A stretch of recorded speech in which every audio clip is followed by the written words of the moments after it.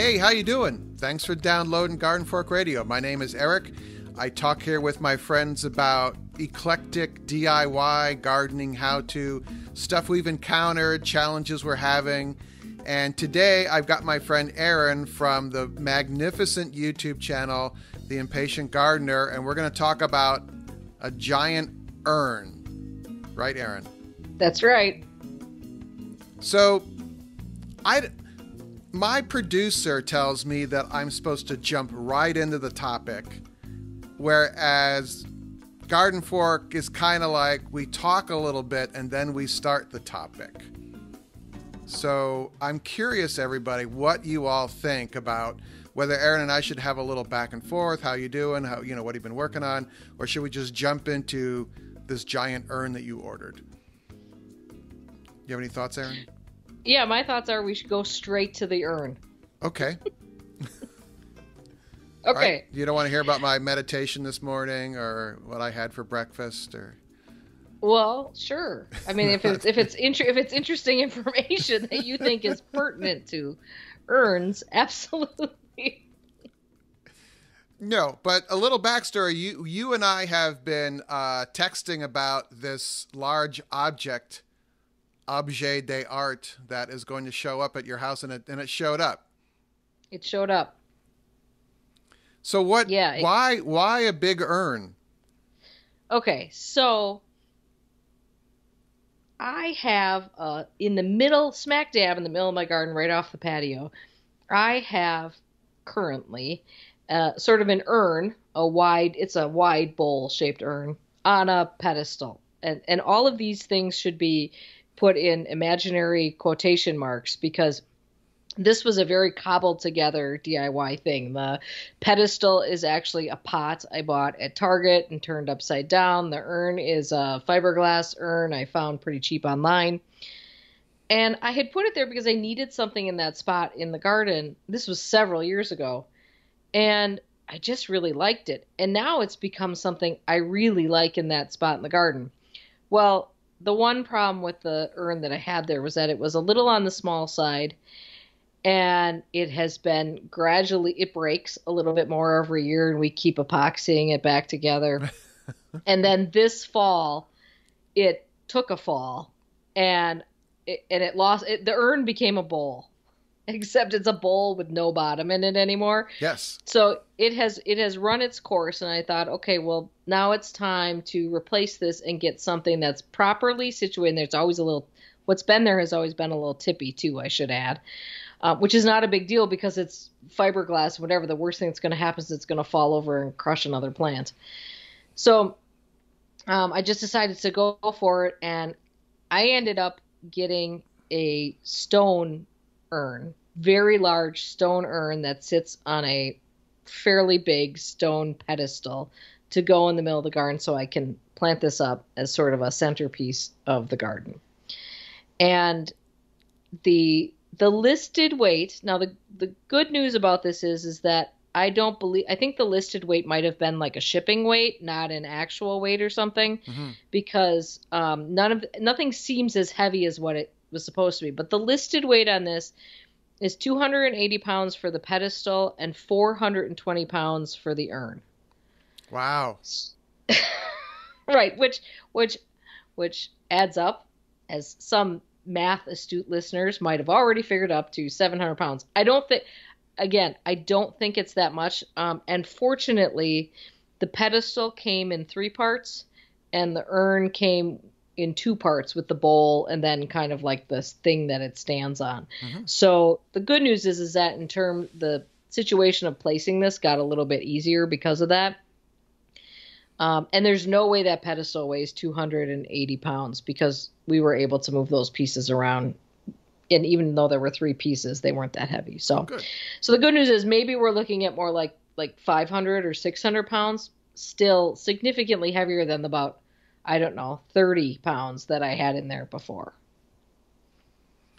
So is it like manufactured stone where it's poured into a mold, or it's actual stone that the urn has been carved from?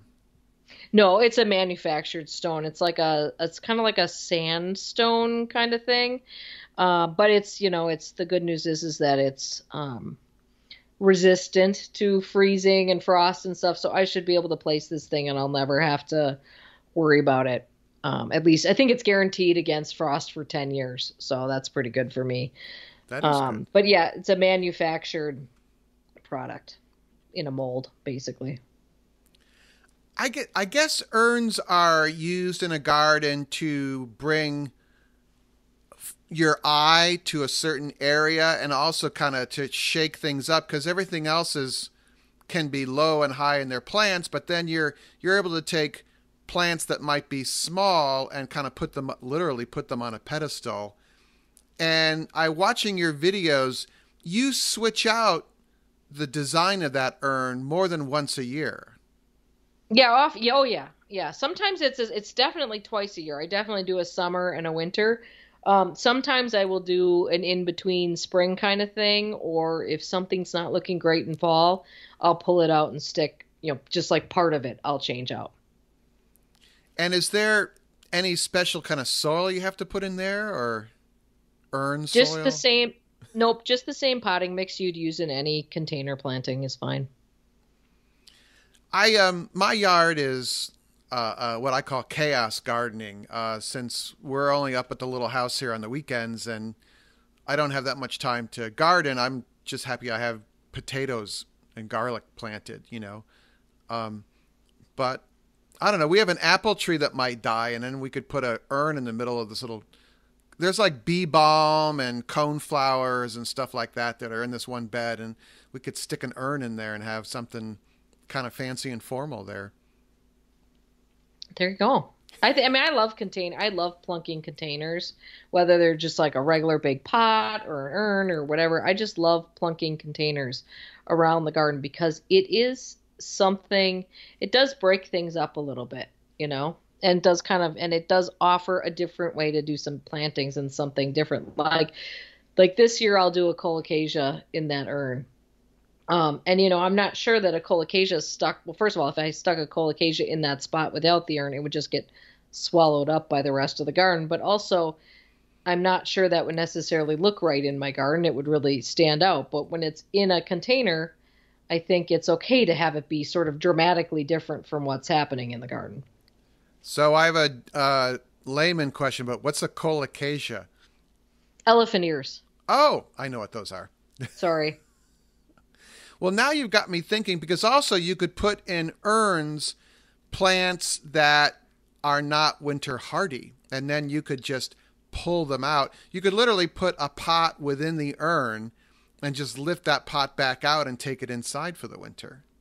That's actually how I plant a lot of things in that spot. That's how I've done in fact, almost every time I do a centerpiece in there, I pot it in a pot within the pot, either because I want to be able to do exactly what you just said, is pull it out and bring it in, or because it needs slightly different soil conditions than the rest of the stuff that I'm putting in there. Or in the case of like an ornamental grass that I did a few years ago, some of those ornamental grasses grow so quickly and so vigorously that they will eat the whole root volume in the pot if you don't contain them. They will take up as much room as you give them. They'll look great either way, but they take up as much room as you can give them. And so if you don't contain that within there, anything else you plant in there with it will eventually just get crowded out by it. Wow. Now the wheels are turning in my head all of a sudden. See, that's good. Yeah, this is why I save not all, but most of the pots that I buy trees or shrubs or perennials or whatever in, because I just never know. I mean, that's what I'll use, is a big pot that some shrub or a tree or something came in, just one of those plastic nursery pots, and plunge it right in there. Yeah, it is surprising how expensive plastic garden pots are if you just need to go get one. And yet when you buy big stuff, so I have a few in the back of the garage, actually they're in the shed, and they're really handy for moving stuff too. Yeah, and because unfortunately one of the garden industry's like dirtiest little secrets that they can't figure out how to handle yet, most of those pots are not actually recyclable. Right. So if you can find another use for them, so much the better. So the big question that we've been talking about on the Garden Fork back channel is, how do you mount this thing? How do you put this thing in your garden and not have it sink into the ground or tip to the side? Because it's a tremendous amount of weight in a very small footprint, correct? Exactly. So the footprint of the pedestal itself is, I think it's 20 inches square. So So 20 that's by the 20. bottom. Yeah, so 20 by 20 for the bottom of the pedestal. And then, of course, because this, I forget the exact height, but the total height of this is going to be 50 inches. So it's pedestal and then urn, and at the top of the urn, it's 48 or 50 inches, something like that. So, I mean, this is high. It's not, the center of gravity is definitely up in the air on this. So there are some physics are not working with us on this scenario. And of course, normally this is the kind of thing that most people would just put on, a patio or on a, so I am doing something as per usual. I never do anything the normal way because I am putting this in the middle of a garden that has been a garden for, I don't know how long, but certainly at least 20 years. And the soil is really nice garden soil. So it's also pretty fluffy, nice, malleable garden soil. It's not like this is dense old turf soil or something. So all right, it's soft soil. So that's what we're at. That was my question, whether it was sandy or clay soil or what. And it's not watery underneath.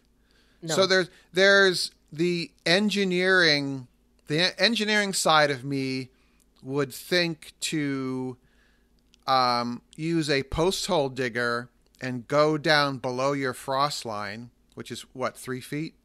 Yep. And then at the bottom of that, if you can with the post hole digger or with a shovel, kind of mushroom out the bottom of your cylinder kind of hole. And then put in what is, I think it's a commercial name, it's called a sonotube, which is a cardboard, it looks like an oversized cardboard paper towel tube. And I would get like a 6 or 8 incher and put that all the way down to the bottom. And I would pour cement in there.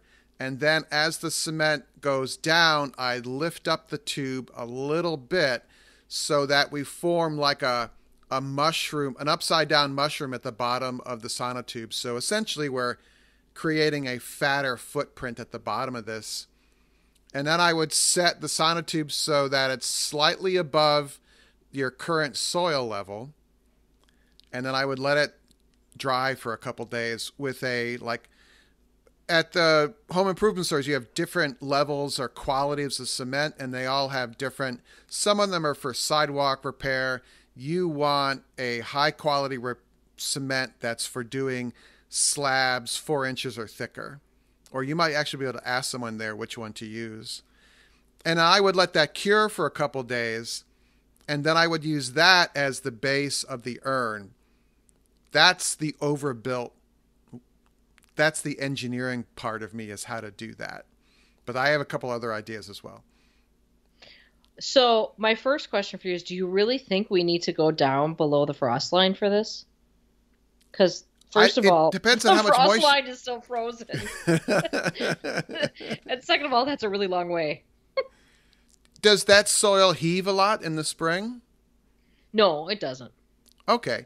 Because I was just thinking about we have some parts of our yard that just get saturated with water and then they heave. It almost looks like, it's like stray. It looks like mountains sticking up, little mini mountains sticking up in the frost. It's just a tremendous amount of weight and put in one place, because I'm also thinking of it settling. And right. If you did essentially a concrete column, an upside down concrete column with a big foot, it would not settle nearly as much as one of the other ideas. My other idea is to essentially pour a 6-inch deep 24 by 24 slab of cement that again is level with slightly above your soil level. I'd put some rebar in there, make like a square of rebar, and let that set. And that will take the weight and distribute it over 24 inches by 24 inches. And I would think that would keep it from settling into the soil. And then I have a third idea. You want to hear the third idea? You bet I do. I take the biggest concrete pavers you can find from the home improvement store or the garden store and take 4 of them and make essentially a big square out of 4 squares, and then just put the urn on top of that. Okay. You're wanting to distribute the weight of that urn, which is coming down an essential area, over a wider footprint to keep it from sinking into the ground. Right. So I have also sort of asked other people what they've done in this scenario, and I want to share with you. Somebody else? I know. I mean, I knew you would have the best answer, but I just wanted to share some of the other things that other people have done. So they're kind of variations on the same theme. One, and this was sort of based off of, I mean, this is a different scenario, and I can see why there's a difference here. But this was somebody who had built a shed and said, well, for the footings of the shed, why wouldn't you just do it like footings for a shed? And they did, compacted, dug however deep, pick a depth, maybe 18 inches, 12 inches, whatever. Did road base in the base of that, compacted that, and then, a layer of gravel for some permeability or leveling ability on top of that. Mm-hmm. So that was one option. And conceivably you would do I think all of these things, whatever, I think one of the things that is kind of a non-discussion point here is that whatever the top layer is, it's got to be basically, 24 by 24 or whatever, to, be bigger than the base of that pedestal. Yep. The other thing that somebody told me was this was somebody who did place a very heavy container, like probably bigger than the one I'm doing, although a slightly different shape, so not so wide, and therefore I feel like the center of gravity is not quite so bad on it. This is quite a wide pot. So they did kind of that same thing where they did, the road, essentially they said, well, basically we built a mini patio. So they dug it out, put in the road base, compacted all that, and then they built a brick pad and used that filler sand, that bonds, Trap that bonding dust. Sand. Oh yeah, bonding. Yeah. Yeah, that bonding sand between the joints, and that's how they did. Now, they did put theirs directly on soil. However, this soil, like the soil that we're working on, this happens to be in a part of the garden where I built up soil. This was a berm. Back 18 years ago, this was soil that I brought in and built up a little bit of a berm in the middle of this garden. So this is not, compacted over the years kind of soil, which theirs may have been.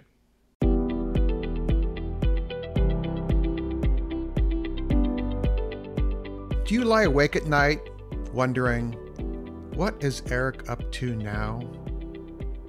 You do, don't you? I have the solution for this. You can get those answers for $5 a month. That's what we're asking if you'd like to become a contributing regular supporter of GardenFork through our Patreon program, is it called?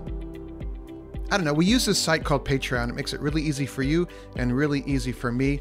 I wouldn't say every day, but a lot during the week. I post pictures and just thoughts and audio musings and stuff. The last kind of audio talk was, I thought, too much information. But I shared it anyway.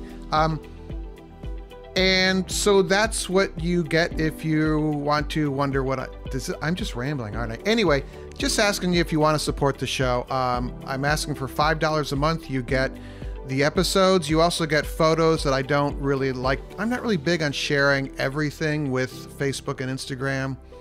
But the core group of supporters who know who they are, they're almost all podcast listeners, actually.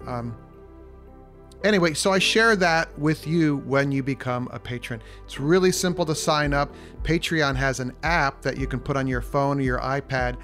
And every time I post something, you will get an email notification. And also, if you have notifications turned on for the Patreon app, you get a little bing. And, oh, Erica's posted a photo, or Erica's posted an audio clip. And you also get the after show of GardenFork Radio. So that's me and my friends after we're done doing the half hour of For Everyone. We do like 5 or 10 minutes of I just call it the after shows. It's sometimes it's something we forgot to bring up in the show. And I think it's interesting. The patrons that have told me said that they like it too. So think about that. If you want to sign up, the information is in the show notes here. You can also go to patreon.com/GardenFork. That's patreon.com/GardenFork, or links in the show notes here. All right, back to the show. So in my third idea of the big pavers, I would put, you could do sand or something, and then like a 3/4, 1 inch stone, and then the pavers, because that would allow drainage below the pavers so they wouldn't heave if there got to be too much water underneath there. That's the simplest one, and that's the one I would go with. Okay. All right. I like simple. And and I'm a little afraid of a lot of concrete, to be perfectly honest, just because it's such a mess and you got to deal with all that stuff. Oh, I do have one other question for you related to this, which is that this thing showed up yesterday. Maybe I'll take a picture of it, and if you want to, you can send that out to the patrons. Once we get it unearthed, it came. Well, I sent you the picture of it. It came in a pallet tomb.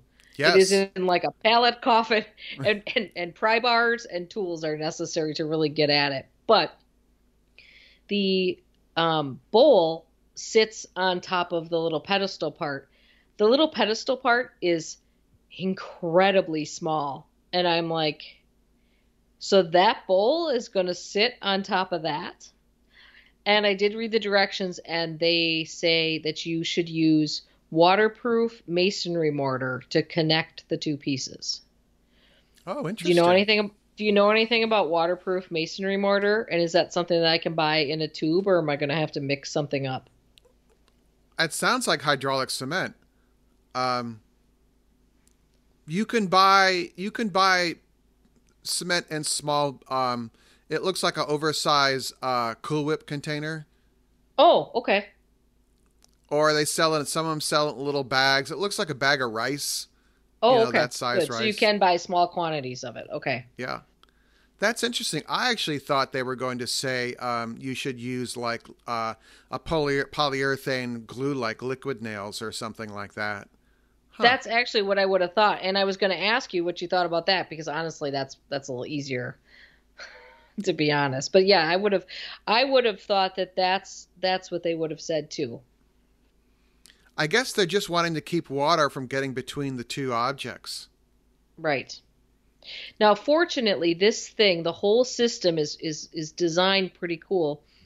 It's got when they made the drainage hole in the bottom of the pot, it's probably a 2 to 2.5 inch drainage hole. So it's huge. Mm-hmm.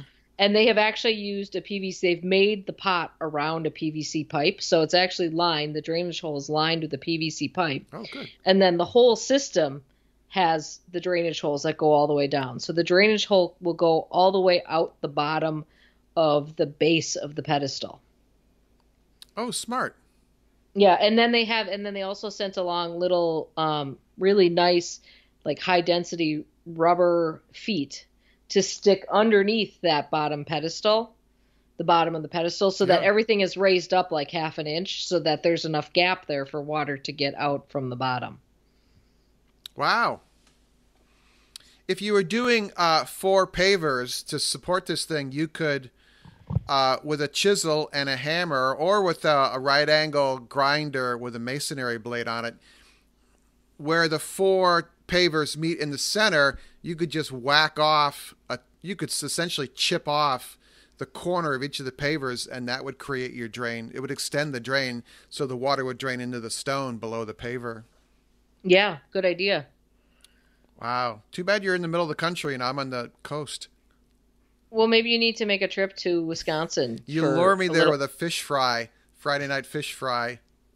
Listen, the great tragedy here is that the Friday night fish fry experience has been completely screwed up by this pandemic. So we have not had a fish fry, because anyone who knows anything about a good fish fry knows that carryouts generally are not a good idea. It's never the same by the time you get it home. Yeah, fried fish doesn't travel very well. No. I remember it was Etzel's Country Inn was the place we went to in Lannon, Wisconsin, if anyone knows where that is. So think about that. That's how. Lannon, home of many quarries and Yes. much of the stone that has actually been brought onto this property for various purposes. Well, we used to swim in a quarry, and we would go fishing in the quarries. I mean, there were a lot of them Sure. that were abandoned, and you could just go through. There was a kind of a fence, and we would just ride our bikes down there. And yeah, they had old machinery in there and stuff. It was pretty wild. There you go. So you think that just essentially, and how deep of a, let's call this a pit. How deep down do you think I would need to go with this scenario? Like a foot. A foot, okay. So a 24-inch square foot, and then build up from there. Yeah. You got to Okay. tamp the heck out of the stone. Yeah, we do have that'll be my arm workout for this weekend. Yeah. Or whenever I do this. It's not happening today, but use that tamper. I discovered a long time ago that it's never fun to be the person on the tamper. So I have a tangent to this. You just put out a video about planting a fig tree in a cold climate. And my home in Brooklyn, I live in Brooklyn, New York, we all have row houses. And in the backyards, it's a protected area. It's a macro or microclimate. And a lot of Italians lived in Brooklyn, and they planted fig trees from Italy. And so there are fig trees all over the place in my neighbors' backyards, and they grow. You can kill them. You can cut them all the way back, and they grow right back up. And it was just interesting. You're trying to grow a fig tree in zone 5B, and I'm like, oh yeah, they grow like weeds back here, Yeah. It's funny how just the microclimate thing is more and more and more. The microclimate thing is so interesting how different a specific spot can be. It's so, and of course, I'm sure you get the city heat sink going on and everything else. Yeah, cement. It's fascinating to me. Yeah. So the deal with the fig thing is that there is at least one or two varieties of fig that would be root hardy here, and probably more than that, but they generally will die back to the ground. And so if they do that, you're not going to get figs you might get figs if you have a longer season, which we don't. So they're never going to get figs. So that only works if you're just growing them because they're cool looking, but you're not going to get a fig. And damn it, I want a fig. So anyway, yeah. So I did this video trying to figure out how to do this. So we're going to give it a shot this year and see what happens. This is the year of bizarre fruit for Erin because I also ordered a kumquat. Oh, neat. So I'm going to try I have no idea what gets into me. These are things that happen in January. I order these things in January when things like fig trees and kumquats make sense. The figs are delicious coming right off the tree because my neighbor's fig tree just happens to lean over the fence into my yard. I am planting fig trees this year. I'm going to dig up I have this big hop vine mess. Hops are incredibly invasive. It's beautiful, but I have to containerize it. And I'm going to put 2 different varieties of figs in.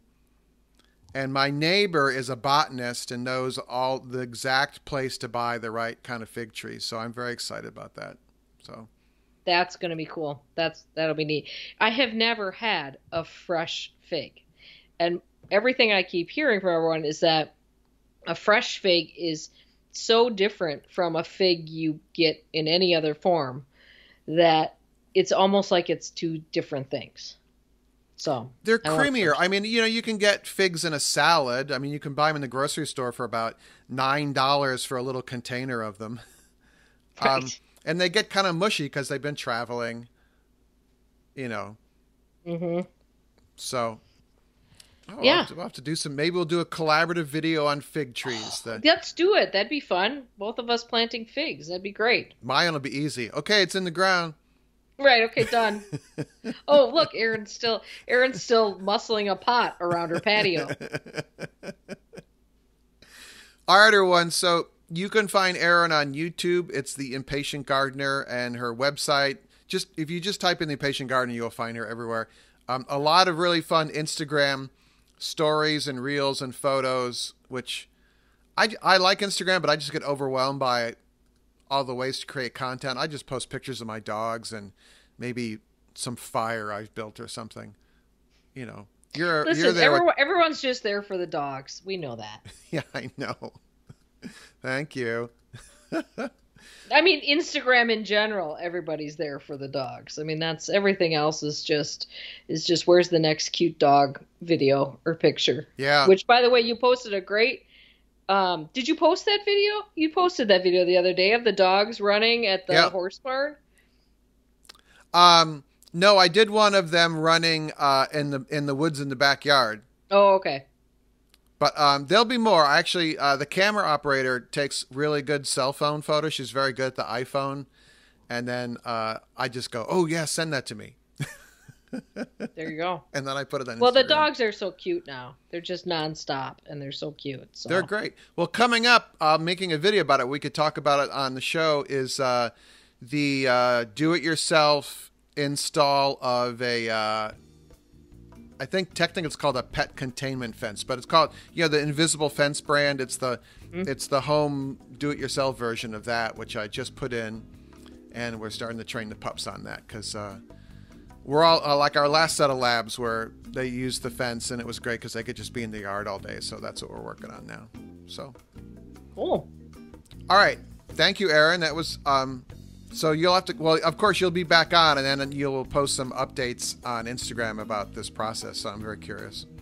Yeah, I will, of course. Yeah, absolutely. All right, we'll see you all later. Oh, if you want to talk to us, it's radio@gardenfork.tv. Go out and do cool stuff, and we'll talk to you later. Garden Fork Radio is produced by GardenFork Media LLC in Brooklyn, New York.